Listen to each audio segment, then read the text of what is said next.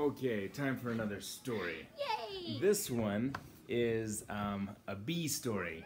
Where are you going, sweetie? Oh, where are you going? Okay. This one is a bee story.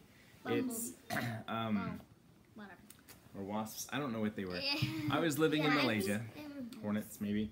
They were big, blackish hornets. Anyway, I was living in Malaysia, and I think this was in. I don't remember where this was. Maybe Kuching. Anyway, lived in this flat apartment, and in our backyard, we had a backyard. There was a mango tree, a very large mango tree. And the way you determine which mangoes are ready to eat, which ones are ripe, is you shake the tree, and whichever mangoes fall, those are the ones you can then eat. So I had recently moved there. This was the first time that I had gone out to get mangoes. So I'm not dressed in missionary clothes or anything. I'm just in shorts and a t-shirt. It was our preparation day.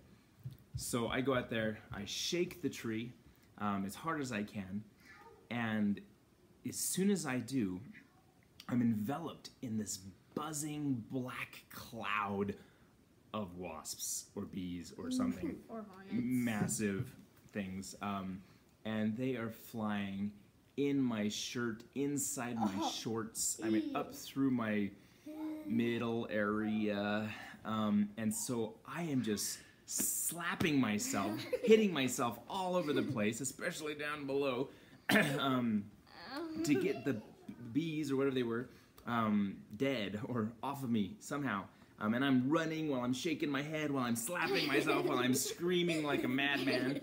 And back then we didn't have smartphones that had cameras, and so my companion wasn't taking video, which would have been awful, good, funny.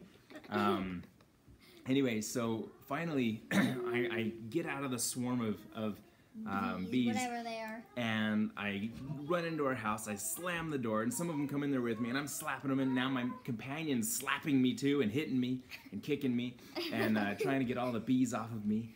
And finally, it felt like forever, but finally I got them all off, and they were all dead. Oh, the ones that were inside the house were all dead. And I go lay down because I'm in such excruciating pain, and bee stings do a thing to the blood, I think. Anyway, I'm dizzy, and so we ended up counting. I think it was 21 or 23 stings, and all over my body. I had a couple down near the bum area. It hurt really, really bad. So later, when I was feeling brave enough, and when I could walk, because it was kind of hard to walk with all the stings I had in the inner thigh area, I went out back to look at the size of the wasp's nest that I had disturbed. It was enormous. It was bigger than a beach ball. I mean, it was, here we go,